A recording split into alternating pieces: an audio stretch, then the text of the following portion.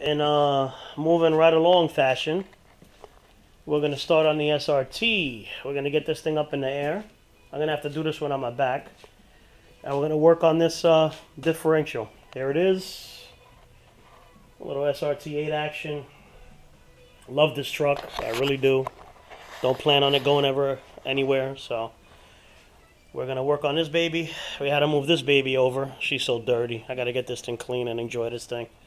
Love this car. I'm so happy to have gotten back my Fox body. But we'll get started with that. And we're going to get started on this bad boy. Get this thing up in the air. And I'll get back with you guys when I start it. Alright? I should have taken a cold start video of this thing. This thing sounds great when it starts right now because the muffler's busted open. So it sounds basically open header. Sounds great. Anyways, we'll get a cold start. Alright, we're back. SRT has been up on the jack stands overnight. I soaked the bolts with some PB Blaster. And we're going to attack this morning. Should be able to bang this out in a little bit. I'm going to do it, like I said, without dismantling the entire front suspension. We're going to disconnect the bolts, get them out, and rotate it down. I got to disconnect the drive shaft. When I get to all that stuff, I'll come back with you guys. It's the front, so we're going to disconnect that, drop that to the side. Hopefully I shouldn't have to take the entire thing out. If I do, I do. I think I'll be able to do it. Of course, mark it. Always mark your drive shaft. I know some guys say not to, whatever. It takes 2 seconds to mark it with a crayon or something, a tire crayon or whatever. Just make a mark and line it back up when you put it back together. That's it. It takes 2 seconds out of the entire job. So, gonna do that, bang it out. Hopefully these bushings will, they're gonna be a bitch to get them out of the diff. I know they are. They're gonna be seized in there. I'm gonna have to use the air hammer to get them out. But we'll work them out, and then we gotta put the new ones in. The new ones don't have any shell on them, but I know they're gonna be a problem to push into the differential as well. Hopefully they won't be. I'll grease them up. We'll clean out the diff a little bit.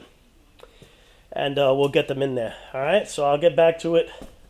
And again, it's not really much of a how-to. I'll show you guys what I did and everything. And if you're mechanically inclined, you'll see. It's better than taking apart the whole entire front end. Just take it out. Put a little cap on the breather for the differential. That way the fluid doesn't leak out. You end up not having to waste fluid, dripping fluid out, having to top it off. All that, doing it this way. Alright? So let me get started. Hopefully this should hopefully take about... It's going to take a few hours. I don't know how many, but... Hopefully it'll go quicker than longer, alright? I'll get back with you guys. Let me get started on this. Alright, here we are, back on the SRT. Oh, that's Edwin, my brother from another mother. Coming down here. Oh. Again, I'm not doing a complete DIY here. A complete step-by-step, but... I want to show you guys that it is possible to turn this around. And do me a favor, man. Go over there and jack this up again, please.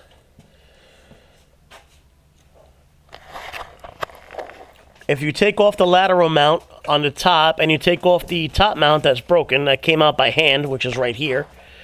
Literally came out by hand. You could just flip this over and without taking apart the entire front end on this truck in order to do this. Go ahead, pump it up. Push it in a little bit more. There you go, go ahead. In more? Alright, go ahead, pump it up. There you go.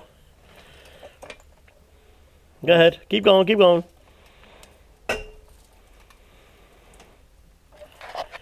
Keep going. There you go. Right. Oh, I rotated again. All right. YouTube, baby. Keep going? Nah, you know what? Drop it down a little bit.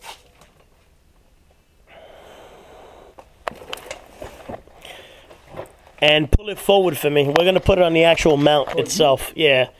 Drop it all the way down. Not all the way, but bring it down some more while I'm holding it. Go ahead. Keep going. Keep going, keep going, keep going. All right, good. While I'm holding the camera, I can't do it. Keep moving it forward. Go ahead. There you go. Bring it forward some more. Yeah. Right there. And jack it up right here. Go ahead. Go ahead. Go ahead. It's gonna slip? No, it's not. It's gonna rotate the shaft here, which is okay. Oh, I'm saying slip off the jack? Nah, it ain't going to. Should be good. Right there's good. That should be good. See this? The only thing with this is I don't want the boots to get messed up right here. Well, I hope that doesn't cut that boot. I'm gonna be pissed if it does. But all right, we got it around. So it is possible. Now we have access to this mount right here. And we have access to this mount right here. Which I got to hammer out with the impact hammer. The air hammer, all right? So we're going to start on that now. But again, it is possible. You take off the bolts here, the 8mm, drop them out, put the drive shaft to the side, reach over the top with the impact and a wrench to hold it up here to drop this lower mount and drop it down. And you can rotate the entire thing without disassembling the whole entire assembly. You have a vent back here. Can I see it? Right here. Where my finger is, I put a cap on it. That way we don't lose any gear oil. And that's that. You do not have to disassemble the entire front end on this. Same thing if you were doing the starter. Starter is up there. It's a little dark, but up there is the starter if you had to do it. And that's it. You're good to go. I'll get back to you guys when I'm done with the mounts and ready to put it back up. All right? But we got to use an air hammer for this. Guys, we're back. This is what the bushings look like when they come out. Completely destroyed. I would not recommend doing this unless you have an impact hammer, an air hammer, and a freaking air compressor to do it, because this is just, it was very difficult to get them out. The one that came out of the actual case was this one, out of the steel case. Came out. The aluminum one is the one I was worried about possibly cracking. Oh. Sorry for the camera shake. But this is what we're looking at now. Sorry, camera's all over the place, one hand. All right, very difficult to do this without the air hammer. I'm gonna hit this with a file, try to get this smoother. I don't like this gouge, but that should hold. And then this one here was the steel one, much easier. This one actually came out a lot easier than the other one, but I had to use an air hammer. I would not recommend doing it without. Little cap on the vent there, no loss of oil, no fluids lost, nothing. And that's it. We'll go with the new ones in, and I'll get back to you guys when I'm putting it back up.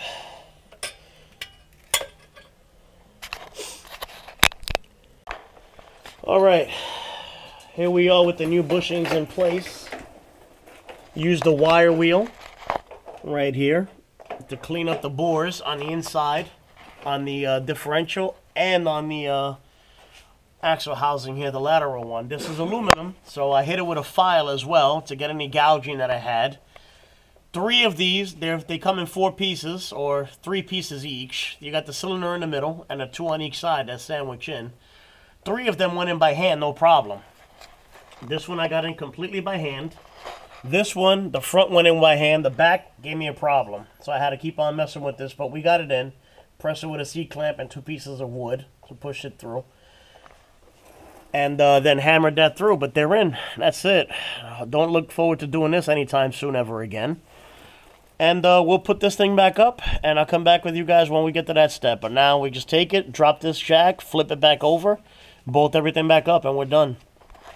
But you definitely need some power tools for this. Or some brute force with some pullers and clamps and things like that. But it works a lot better if you happen to have a compressor with some air tools.